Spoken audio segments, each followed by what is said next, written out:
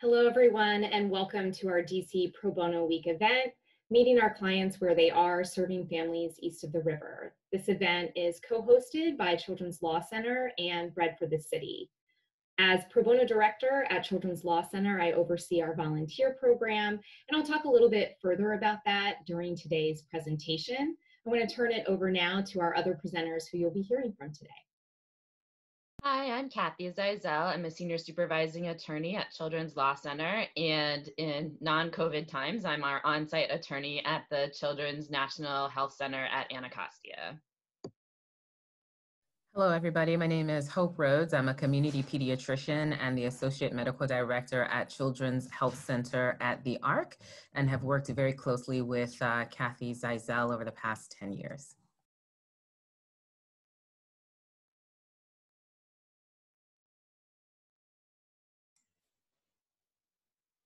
Kenrick, are you there? Hi, how are you?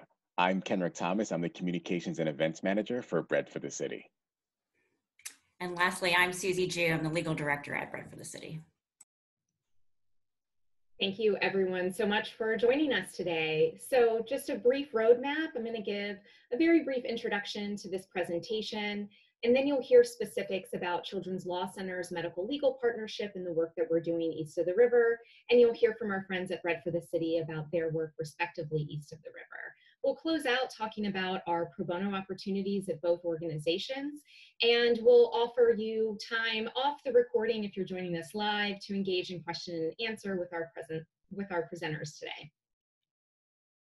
So first, I want to start by noting, but for the pandemic, similar to Kathy's remark, we would be inviting you to join us east of the river in the communities we're serving, to come out and see some of our medical clinics, to be able to take tours of these facilities and see where we're meeting clients in their communities and serving them in multiple ways. Who do we serve? We predominantly serve Black and Brown communities living in poverty in the district. And you'll see in this map that that concentration is happening east of the river in wards 7 and 8. When we are thinking about the issues that are impacting our clients, you may have read on the prior slide, the intersection of race and poverty. You'll see on this slide many issues that are impacting the clients we serve. Issues like racism, poverty, and trauma that may be impacting a client's daily life and functioning, and other areas that may be more or less pressing in their lives at the time that we meet them or during the course of our work with them. It may be childcare, it may be domestic violence, health, or any other issue on this wheel. Ultimately, we are considering our clients holistically, and we're talking today about how we can bring lawyers and non-legal professionals together to meet those needs most successfully. In terms of the framework of need in DC and thinking about just a few snapshot statistics about poverty in the district, you'll see here, and of course Children's Law Center focuses on children and families, so we've included some indicators for children. 1 in 5 residents in DC are living in poverty, and that's 1 in 4 children. You'll see 23% of residents relying on food stamps, whereas 35% of children are relying on that as their main source of nutrition. The need is stark, and this is impacting, again, the daily functioning of our clients, and these are the things that we're thinking about when we're serving them. At Children's Law Center, we, of course, practice in the areas of family, health, and education, and today we will be digging into that health piece as we talk about our medical legal partnership. But ultimately, we're fighting so each DC child can grow up with a stable family, good health, and a loving education. Good health and a quality education. And so I'll talk a little bit about the different pro bono opportunities we have for all of those areas, because we do rely on our pro bono volunteers in order to serve over 5,000 children and families each year. So as we think about the medical legal partnership, you're going to hear now from Kathy and Hope about some of the examples of that work and what that model looks like at Children's Law Center. So I'm so excited to see so many people on the call, because I think one advantage of doing it virtually is a lot more people can join than are able to come. I want to say one thing explicitly, because we keep saying across the river, but you guys didn't get to come across the river, so you may not even know what river we're talking about. If you had gotten to come in person, you would have known we're talking about the Anacostia River, which separates Ward 7 and 8. Alyssa, can you go back just one slide really quickly? Or 2 slides, sorry, to that map really quickly? Or whoever's controlling the PowerPoint, whether it's Alyssa or Jen, I'm not sure.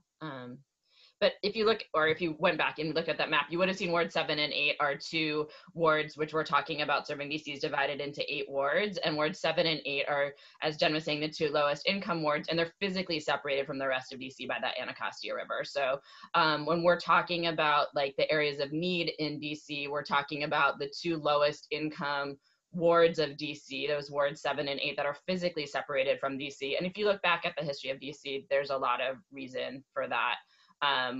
A lot of structural racism that led to that. But you can see here that this is physically this river that you would have crossed had you been able to come to our clinics today and to the Bread for the City Center that is across the river. You would have seen that those are physically across the river that separates Ward 7 and 8 into the lowest poverty areas of DC and the areas of highest social and legal need of DC. So that's part of why we do this presentation across the river every year. So some of you may have never been across the river, and we invite you in once COVID is over to come across the river to our clinics and see our centers and see them in person, or you feel free to drive there anytime. But that's why we do this presentation every year. So the medical legal partnership, you might be like, what's that? I've never heard of it. So a medical legal partnership was actually born out of frustration on the pediatrician side. And this gentleman you see right here is Dr. Barry Zuckerman at Boston Children's Hospital. And he was the first pediatrician to put it into practice in the late 90s, early 2000s. And it was this idea that pediatricians kept seeing things in the medical side that couldn't be solved by doctors, but were impacting children's health. And they said, you know, these are really legal issues. Children don't have insurance. The housing conditions are impacting children. Just lots of things that we as pediatricians, and he was a pediatrician, want to solve for children, but we can't do it. So what we need to do is add a lawyer to the treatment team on site here. And so if you go to the next slide, sorry, I'm not controlling it. So I was like, and actually keep going to the next one. Oh no, go back. Sorry, we cut the other one. Sorry guys, I'm not controlling it. Go back one more. What we developed is a framework. Sorry guys, it's really annoying to have to go back. What we developed as an MLP framework is this idea that people come into their community health center and should see a lawyer. And what's great about the MLP model is that lawyers are in the community and can be seeing in the community, and that lawyers can then be getting the can be getting these referrals directly from pediatricians, which on the pediatrician side means a lawyer can help solve the medical needs. Now from the lawyer side, it works really well because you may have heard this, but people don't always love lawyers. We don't have a great reputation sometimes. And it lets us go like maybe 10 meetings into trusting somebody because they do love their pediatrician. And when their pediatrician says, here's a lawyer you can trust, people come into that meeting being like, hey, my pediatrician says you can help me with something. And they may not even know it's a legal issue. Like, my pediatrician says you can help me get my insurance back on, or my pediatrician says you can help me get my landlord to get these roaches out of my house, or whatever it is that the pediatrician has told them is hurting their kid's health. And that lets us really get in well with the families in a way we might not be able to. It lets us be physically in the community where the patients are coming all the time. And if you've ever tried to get a doctor on the phone, sorry, Hope, but if you've ever tried to get a doctor on the phone, it's really, really, really hard. And we're literally, like, my office is next to the exam room. So I can go and say, hey, Hope, I'm hearing that this kid is being impacted by this. Does that sound right to you? Or what do you recommend as a doctor that we ask for from the insurance company? Like, can you sign this letter that we need for reasonable accommodation? And they're like, yeah, I'm right here. I'll sign it. So it works really, really well as a model. Okay, so if you go to the next slide, there's over 300 medical legal partnerships. This is a little bit of an old slide, across the country. They're not all pediatric. They can be veterans, they can be in hospitals, some serve just cancer patients, but this has been a model that's working really, really, really well throughout the country. Oh, this is the slide that I thought was next, but there we go. So you can see sort of this model. People come into the medical, they see the legal on site, or there's a lawyer associated with particular health centers. Okay. You can go to the next one. There's some funny animation. So Children's Law Center started our medical legal partnership with Children's National in 2001. And so we've been around there for a while. I've been on site at Anacostia for 12 years now. And we have, with Children's National, we're on site with the main hospital, those soon to be moved off there as their primary care moves off site. but we're partnered with the Generations program, which is the teen parenting program, teen parenting prevention program, with Anacostia, with the ARC, where Hope is now the associate medical director, and with their Impact DC emergency asthma room program. We're also at Mary Center, which is a federally qualified health center at their Fort Totten location, and they serve mostly immigrants, mostly Spanish speakers, though also other immigrants.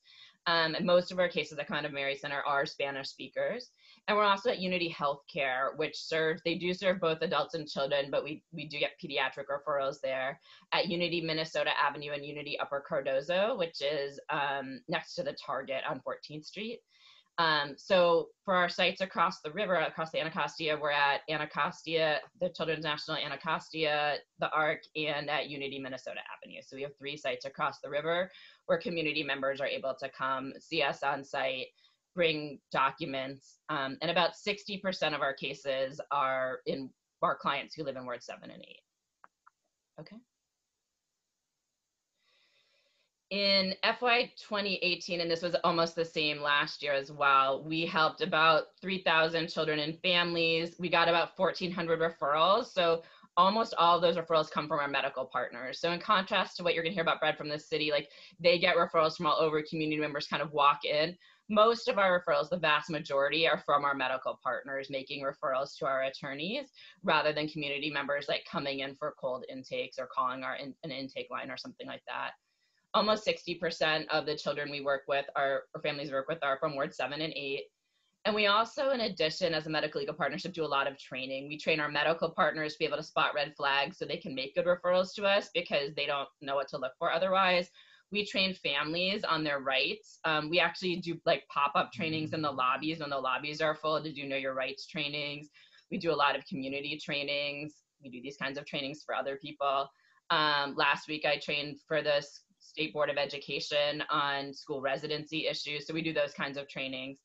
And then we also do research and evaluation work. And then we take that work and we do, because we see so many individual cases, we also try to use that work to do policy work and say, hey, we're working with so many individual families, but we learn a lot about what needs to change systemically in DC.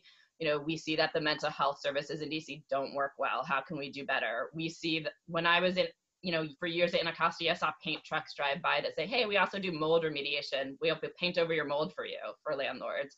That doesn't fix your mold. Let's do something about that. So lots of things where we learn from cases that what doesn't work for families on the ground and how can we change that in a systemic way. Okay. And this sort of talks about how all of that works together as one big organization and one big project, because we want to make sure that everything we're doing is working really client focused and working to help families in the district.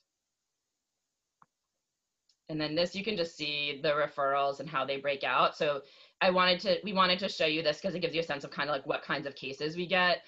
Actually, over last year was a little higher in housing, but probably about 60% of our referrals are education related. If you read the papers about DC's education system, there's still a lot going on there. Most of those are special education referrals, so kids with disabilities who come into the health centers and, you know, Hope talks to them and they're like, she's like, that's interesting that you have an IEP and they've never given you any services, or that's interesting that they suspended you and you haven't gone to school in 3 months. Maybe you should talk to our lawyer. Housing conditions. So we don't do eviction work, as you'll hear from Susie. Bread, you know, eviction is their bread and butter. Sorry, not a pun, no pun intended. But housing conditions, we kind of have a niche practice there where because those are so tied to especially with kids with asthma, health harming, you know, legal needs. We really do a lot of work around housing conditions and reasonable accommodations for kids, for families in housing. We do some public benefits work, not so much the traditional public benefits work of like SNAP and TANF, though we do get referrals around that. We mostly partner there. We do some SSI work in that area. And then we do work where like Medicaid isn't giving families what they need, or Medicaid has been turned off for families in weird ways. And then a little bit of family law guardianship for adults, like adult children who like just turned 18 and the adult may need to get guardianship of them. Some powers of attorney, those types of issues. But our main buckets for pro bono are going to be in the education and housing conditions arena. I'm going to turn it over to Hope, who's going to give you the virtual tour since we can't show you in person of our beautiful facility. Sounds good. And so before I go through the slides, I did just want to reiterate a couple of things and provide a couple of scenarios that are quite common, as Kathy has mentioned. So as general pediatricians or community pediatricians with children's, we practice a lot of social medicine, and that we realize the impact that we can have just as a lone provider pales in comparison to what we can do if we have effective partnerships like that, which we have with Children's Law Center. We like to think of ourselves as one primary care location in many different parts of the city. And so we do have 2 health centers east of the river and 3 on the other side of town. Collectively, we see about 100,000 visits per year. And we also operate something called the Medical Mobile Unit, which I've been tasked to kind of get up and running. And so that's going to be going out into the community more and more. And so, of course, the families that we are reaching definitely need quite a bit of support, and Children's Law has really been able to help with that. So one common scenario that hits many different areas is that of asthma. So if you see a kiddo who's constantly in the emergency room or has been hospitalized many, many times, despite optimal medication management, despite seeing even a subspecialist, when you get that social history, you might understand that there are suboptimal living conditions that definitely impact the health outcome of that asthmatic. Things like a moldy basement apartment that they're living in, or rodents or roaches. And so again, I could prescribe as much medication as I possibly can. I can see that kid every 3 months on cue, but they're going to continue to go to the ER, continue to be hospitalized, kind of taxing the system. The kiddo is going to continue to miss school. The parents are going to continue to miss work unless we do something about some of those social situations. And referral to the Children's Law Center, I've seen it work personally, has improved the outcome for those kids. So housing advocacy is huge. Kathy also mentioned navigating the school system. So I'd like for you to consider, and I have these cases personally, the autistic kid with a elderly guardian with a 3rd or 5th grade education who just cannot navigate the school system and cannot navigate this very complex medical system. And so we pull in the Children's Law Center to do things like get the kid an appropriate IEP, make sure that the school is meeting their needs. And then Kathy also, and the team also helps us with things like, she mentioned, I might not be able to write an effective letter of medical necessity to get this kid evaluated in an effective manner, but Children's Law Center can help us. And over the years, we've come to really, really appreciate how they help us to help the families. So just a priceless resource to have embedded into the primary care location. I can send them a message at 10, and by 12, I'm probably getting a response of how they're going to reach out to the family. So this is our Anacostia location. So we're lucky that over the past 4 years, we've had 2 brand spanking new primary care locations in the east of the river corridor, which has really helped to elevate the care that we give. I mean, it's nice when you can come to a pediatrician's office and it's nice. And so this is the children's at the Big Chair, which we call Children's at Anacostia. Next slide. This is our medical director, Dr. Sahira Long, and associate medical director at the Anacostia location, Candace Dawes.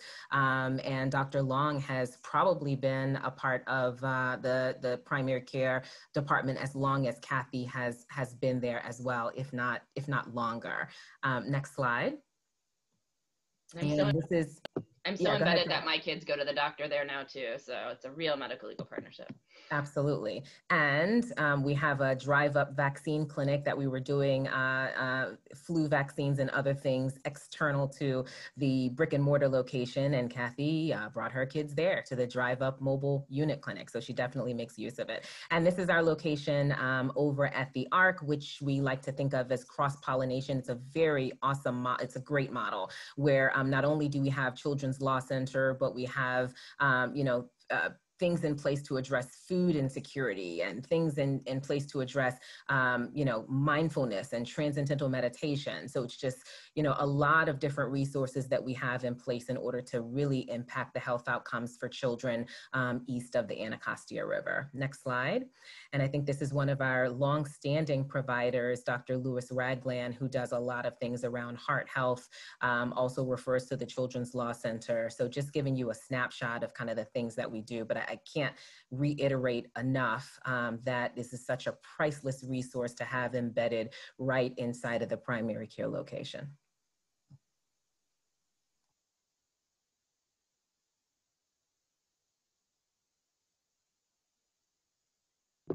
And these are just some of the some of the doctors. Dr. Bodrick, I see, who was previously at Unity, is now at the ARC, but we just wanted to highlight, these are some of the kids and families that we have worked with over the years. And I think, we like to give you the virtual tour because I think just to highlight, like, these are really amazing physical offices, and like they're really, like, Children's provides extremely high quality care to all of the patient families. Whenever I give the tour, I'm like, it's a doctor's office, my kids come here, but also it's probably nicer than the actual physical doctor's office I get to go to for myself. And they're beautiful spaces, and the doctors are all wonderful partners. So I'm going to turn it over to the Bread for the City team to talk about their work now and highlight their brand new space. But I wanted to thank Hope for joining us, and I know you might have to jump off, but thank you again for your time today and for your wonderful partnership for all of your time at Children's. So thank you. Thanks, everybody. Happy to answer any questions virtually if necessary. Thanks, Kathy. Thanks. Well, great. That was really good. Thank you so much for sharing that wonderful presentation. That was a phenomenal presentation. And I know a lot more than what I did know about the Children's Law Center. So thank you so much. I'm Kenrick Thomas. I'm the Communications and Events Manager with Bread for the City. And I've been with Bread for the City for about 2 months now, going on 3 months. And I'm really excited that everyone is here. And I'm really excited to be able to present to you and show you a lot of information about Bread for the City and what it is that we do for the community. Before I start speaking, I'm actually going to share a video with you that's pretty much going to give you an overview of Bread for the City on where we started and where we are now.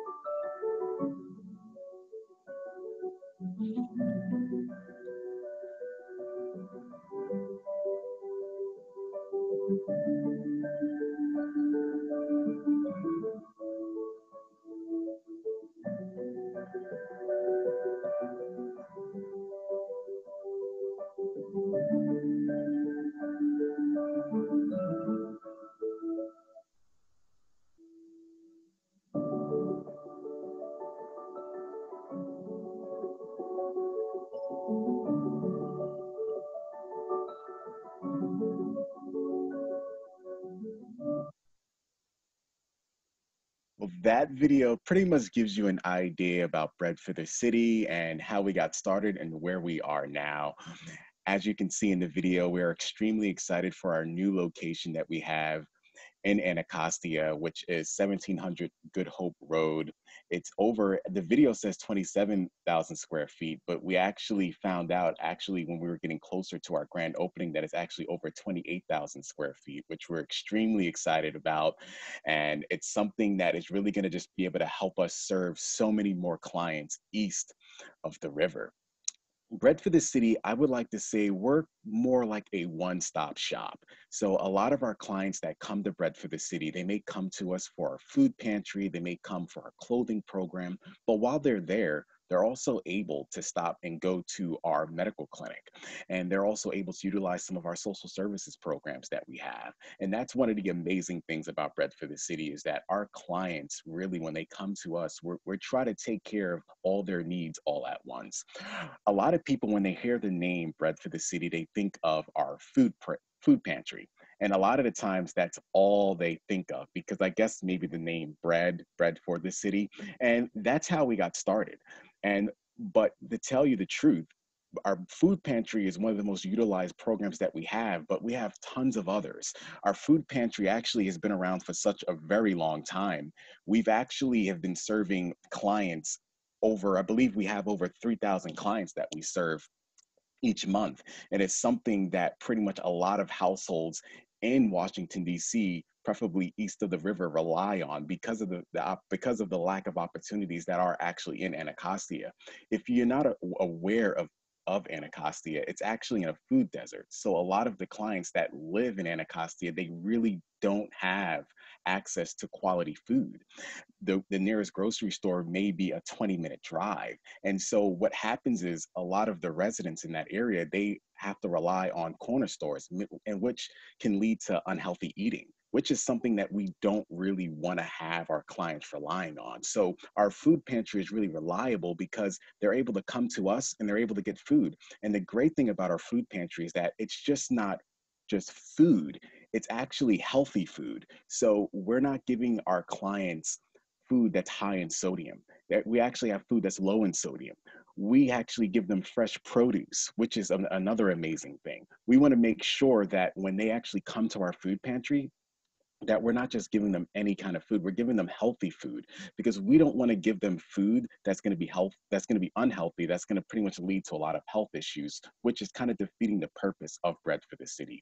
We want to make sure our clients, when they come to us, they're actually getting that grocery store feel. They're actually able to have their choice of food and they're able to get healthy food that they're going to be able to have for their family.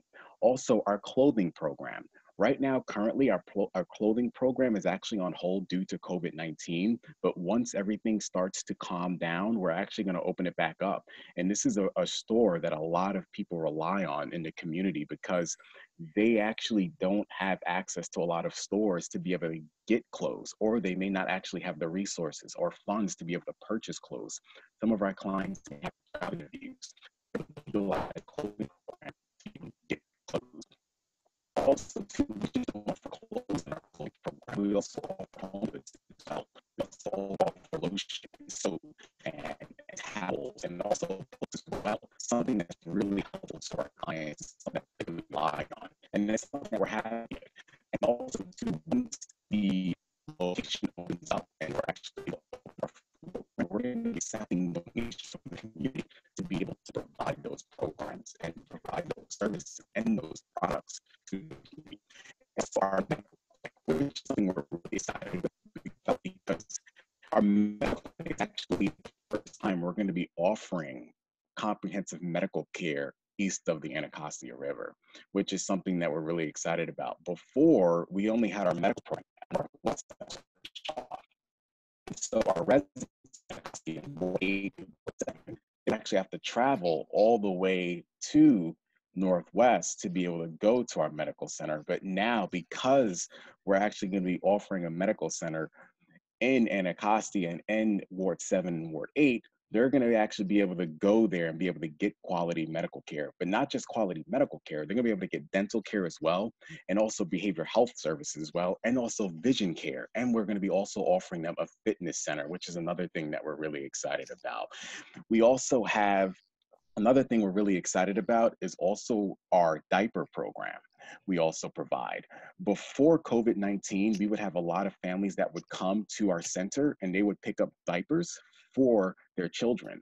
But now, because of COVID-19, we've partnered with another organization and we're able to deliver those diapers to the actual community. So we're able to actually go to their house and provide them with diapers so they don't actually have to leave their home and to be able to risk themselves getting COVID-19. They're actually able to come to their front door and get diapers, which is something we're really happy about as well.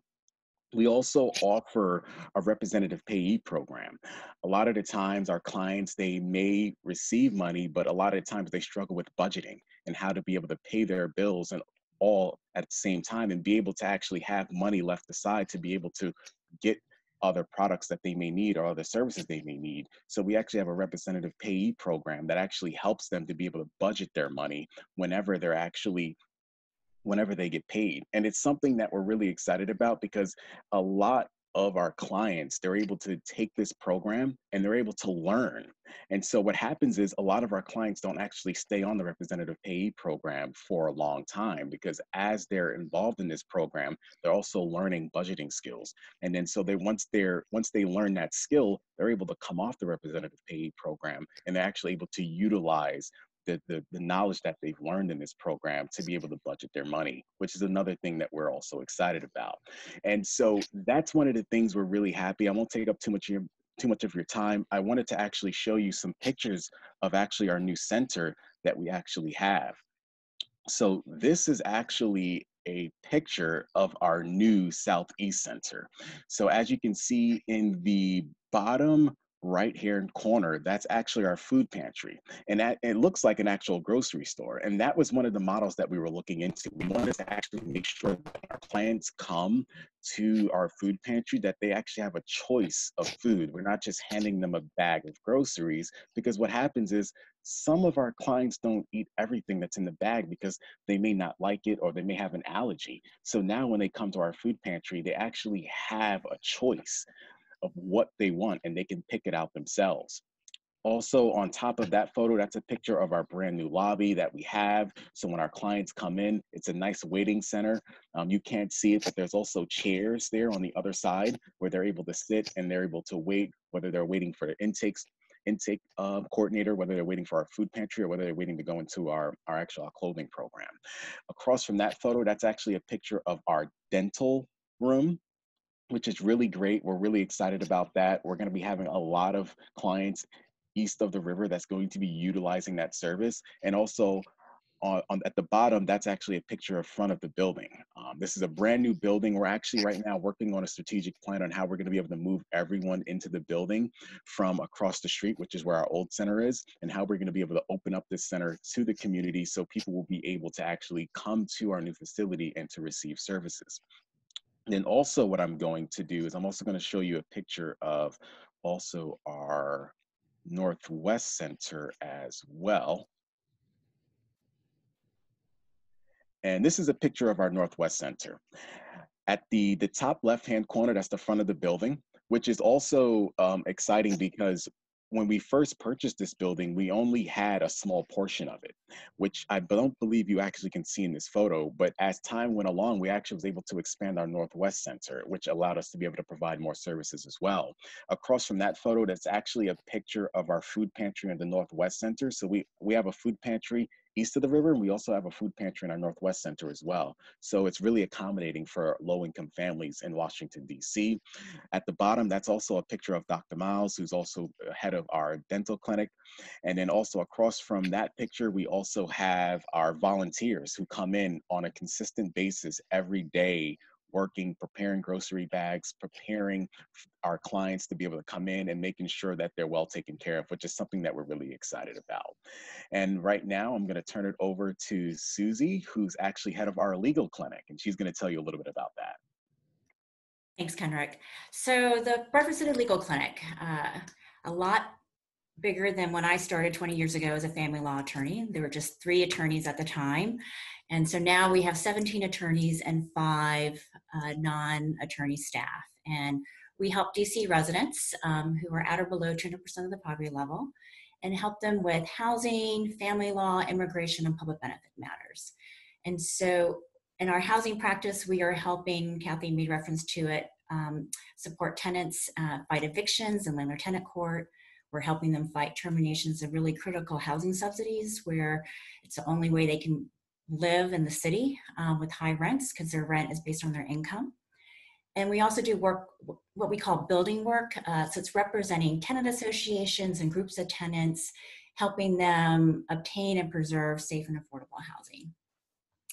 In our family practice, we represent primarily survivors of domestic violence and getting protective orders against batterers, and then helping them with related family law matters like divorce, custody, child support.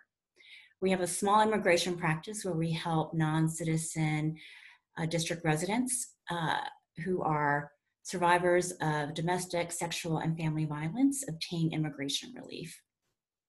And the last main area of work that we do in the legal clinic is in the area of public benefits. So it's helping district residents obtain and maintain critical safety net benefits, food stamps, Medicaid, temporary assistance for needy families, which is a cash assistance program. We have started working in this area regarding the home health care hours that are needed by residents who are elderly or have a disability.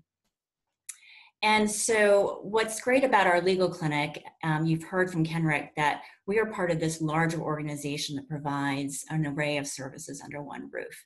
And so in some sense, I guess we have lots of partnerships. You know, we have a medical legal partnership, we have a food pantry legal partnership, we have a social services legal partnership. And so it's something that really is a way to serve our client community. Most of our clients don't come with just one discrete issue, particularly in wards 7 and 8. You know, Kathy made reference to the structural racism that our city residents have suffered, particularly in those 2 wards. And so due to the decades of disinvestment and neglect, our clients really are facing multiple challenges. And so the legal clinic, we are fortunate that we can collaborate with our medical providers, our social workers, and take advantage of their different skill sets and knowledge. We are able to obtain legal outcomes that we believe are more comprehensive, beneficial to our clients and families, thanks to those collaborations. You know, Kathy talked about, and Dr. Rose talked about the medical legal partnerships. And at Bedford City, again, we have kind of multiple partnerships, and we work closely with our medical providers, but also our social workers. They are helping us with different things, you know, crisis intervention, you know, helping us understand systems we're less familiar with, like the mental health system in the district. And so, and with the support of our social workers, we can better understand our clients' emotional health and needs, and they offer guidance on how we can help our clients more fully participate in their legal case. The example that I like to give as to illustrate this is we had a client who dealt with a lot of severe anxiety, and his legal case was not helping that. And we got to the point where there was a filing deadline. We needed to hear from our client what steps he wanted to take. And there was so much anxiety wrapped up around the case, he just could not communicate with us anymore about the case. So we're wondering what we do. We need to zealously advocate for our client. We need to meet these filing deadlines. And so we consulted with our social worker, who was like, hey, why don't you just try giving him a call a couple of times? Absolutely do not talk about the legal case. Just check in on him and have a conversation.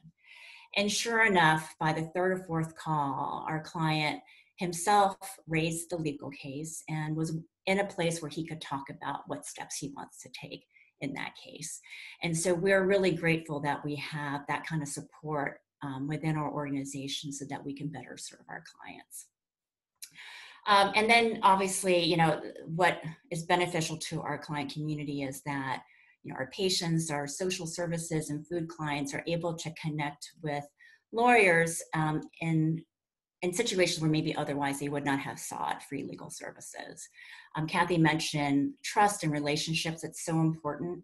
And because our clients and other BRED programs have developed that trust, we can kind of more easily be able to connect and be able to support our clients in our various BRED for the City programs.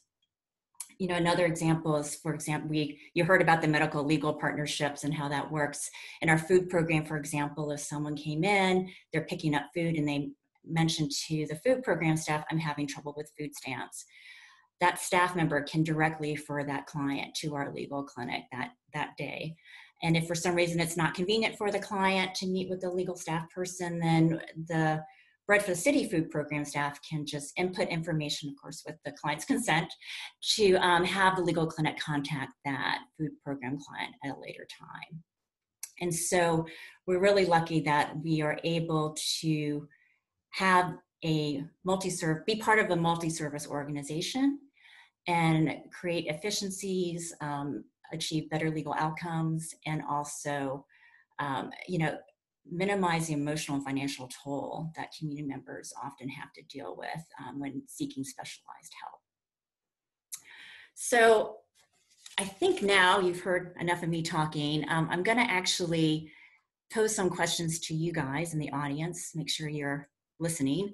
And Kenrick's actually going to post some questions. We're going to have you guys take a guess at answers. I think I see some of you who are in the legal services field, so if you know the answers, maybe step back a little bit.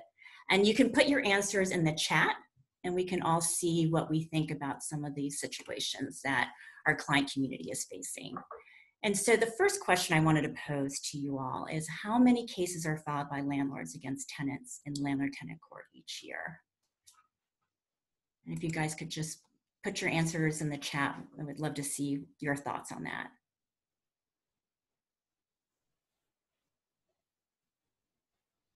In a non-COVID year, right, Susie? In a non-COVID year, yes. And do people have access to the chat? Okay, thank you. Thanks, Ada. Anyone want to take a guess?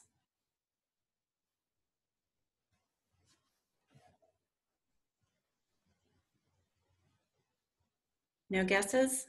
Oh, okay. Thanks, Christina. That's a lot. 50,000, 30,000. Okay. All right. Well, some of you are quite close. It's annually, it's over 30,000 every year. And so that's a lot of cases filed against tenants. Okay, so my next question is, what percentage of landlords in landlord-tenant court are represented by an attorney? And then what percentage of tenants are represented by an attorney? And you can put that in the chat as well. Thanks, I appreciate everyone's participation. 90, 30, 85, okay, 95, 85, 25, okay. Yeah, a lot of you are really close. So it's about 95% of landlords who are represented by counsel in landlord-tenant court in their cases against tenants. And only about 10% of tenants are represented by attorneys. And most of those are thanks to civil legal service providers providing free legal help. Okay, so next question. This is in our domestic violence division in DC Superior Court. So what are people's thoughts on what percentage of petitioners in civil protection order cases are represented by an attorney? And you can put that in the chat.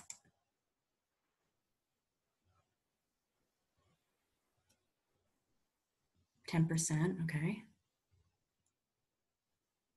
Any other thoughts? 20%?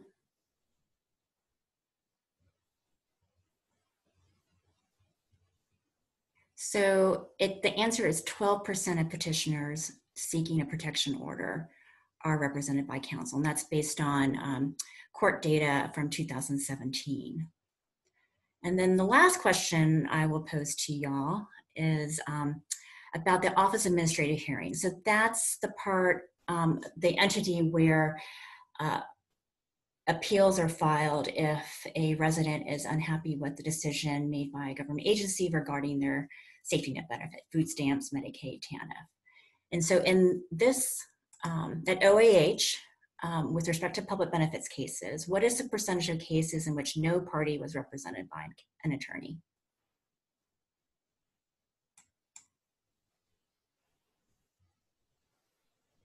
"95, 90, 90.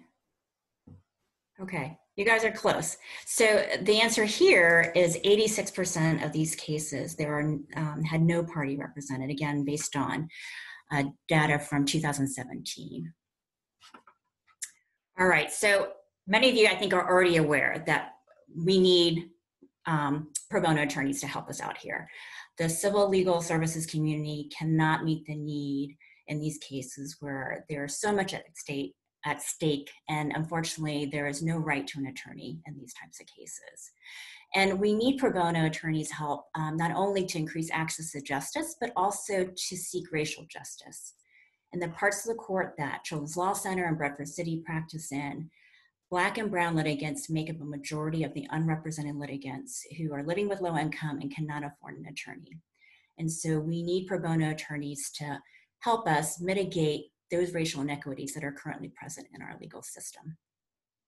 So I'm now going to turn it over to Kenrick to show a brief video about Bradford City's pro bono volunteers, and then we'll turn it over to Jen from the Children's Law Center to talk more about pro bono work, the impact, and how organizations like ours can support pro bono attorneys.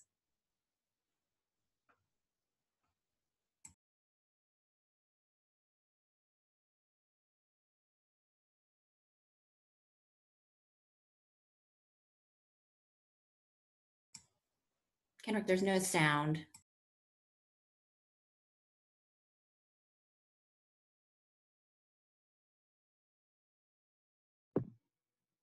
You may need to unmute yourself, Kenrick. Okay, I think I have to, okay, I think this should work now. Let's see. I'll start it over. Bradford City depends on pro bono attorneys to help provide the legal help district residents need to secure access to justice and basic human needs, to live in a safe, affordable home, to live in a home free of violence, and to provide access to food and medical care. I view pro bono work as an essential part of my practice. It's a part of my practice where I get to do things that I don't normally do in my practice, but they're very, very important things, and I get to help people that really need the legal help and probably wouldn't get the help elsewhere if I weren't there to provide it. And that's a very important thing, and that makes me feel very, very good. My experience with the Bradford City attorneys is that they're both extraordinarily skilled attorneys and extremely willing to work with you so that you can get the work done in a way that needs to be done. They help me out with issues that I'm not as familiar with respect to the local courts and so forth, and I've had a great experience working with them. Hi, I'm Eleanor Wade, and I'm an attorney at the Legal Clinic at Bread for the City. I want to give a special thanks and recognition to Elise Pathkin, one of our pro bono attorney volunteers at the Legal Clinic. A little over a year ago, the Legal Clinic started taking cases for people who had their long-term care benefits reduced under DC Medicaid. The Legal Clinic's public benefits practice started taking these cases as we saw an uptick in them, and we really needed support not only to help us with the cases, but also to help us research the issues and learn what we really needed to do to make sure our clients got good outcomes. When Elise took a case from us, she was so compassionate and so diligent and so curious about learning about the client and learning about the entire process. And she also really went. Okay, sorry about that. I'm not sure what quite happened.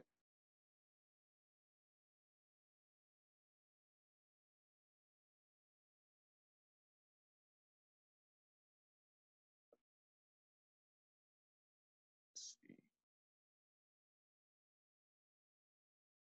Looks like there's an error that took place. Sorry about that. That's okay. I can just tell you that Eleanor is going to say that Elise was wonderful. She really cared about the client. And I think the piece that you didn't hear was just that not only did she help this client with one case, but then another legal issue came up, and she took that on because she cared so much about the client. So we really appreciate that dedication. And we're going to turn over to Jen now. Thanks so much, Susie and Kenrick. I'm going to go ahead and share my screen again and just take us back to the slides for a moment.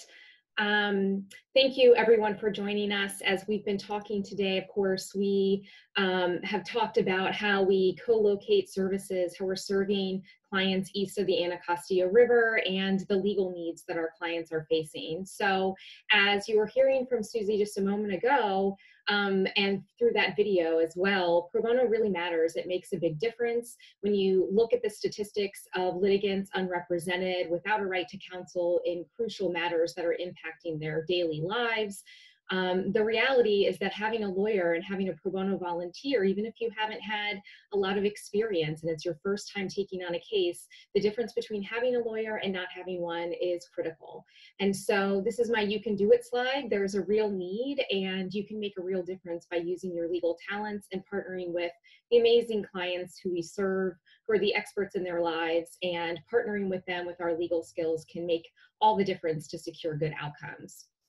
There are professional benefits as well. And so in talking with pro bono volunteers, we know that our opportunities offer a lot of hands-on lawyering. You may have a stand-up court experience if that's something that you're looking for. You may have other informal advocacy opportunities. Ultimately, having concrete results for families is an incredibly rewarding experience and offered by the pro bono opportunities that we have.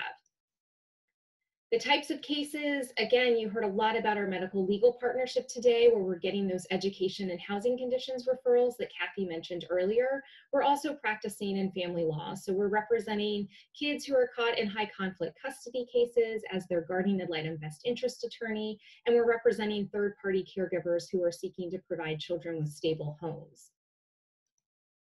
When you think about the medical legal partnership that we've been discussing today, it is that pathway from a doctor to a lawyer. So you heard Kathy talk about this process, and being able to identify the non-medical barriers to a child's health is critical, and it's been a successful partnership. And these are the cases that we are receiving at Children's Law Center but can't fully staff because we're at capacity in-house. And so that is where we're relying on volunteers to assist us.